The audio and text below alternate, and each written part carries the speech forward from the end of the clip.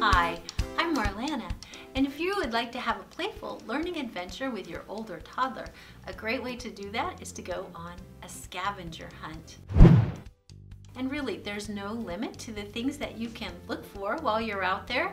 So you might go out looking for things that are all the same color, or you might listen for different sounds, or you might look for things that start with the same sound as the sound that is at the beginning of their name.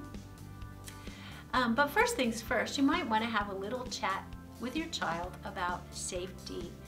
And knowing how to be safe and follow instructions will help your child have a sense of order and help them develop some self-control as well.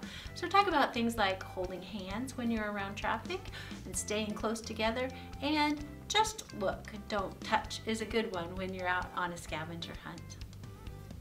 Once you've had that chat, you might be ready to make your list. And of course, a 24 to 36-month-old isn't ready to read a list of words, but they probably could read a list of pictures. And that's actually a pretty good pre-reading skill, because they will be able to use these pictures as symbols, just like someday they'll use the words they read as symbols for things in the world around them.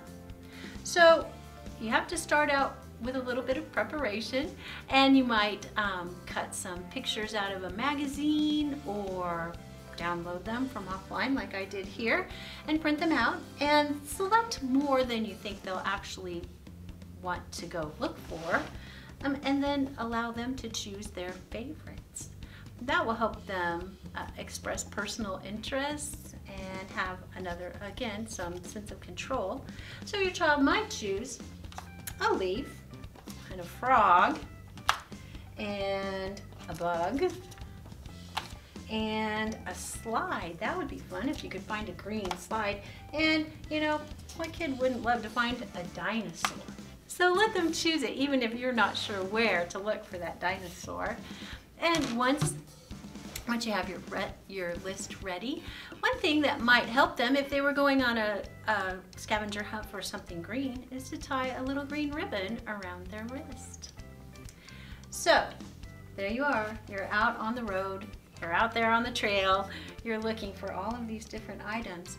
But one thing you could do that would help increase their sense of excitement and interest is to let your child take pictures of these things as you find them. And then you can also bring those pictures home later and print them out or create a digital scrapbook, and that will let them relive their experience. They'll even let them tell the story to someone who loves them. So if you have a toddler at the wheel, you might find yourself with 100 different pictures of a green leaf. But don't worry, if that happens, it's just fine, because that invites you to take a deeper dive looking at those leaves. And you might find a tiny leaf that's as small as your thumbnail. And you can help them compare size, because you might also find a leaf that's as big or even bigger than your hand.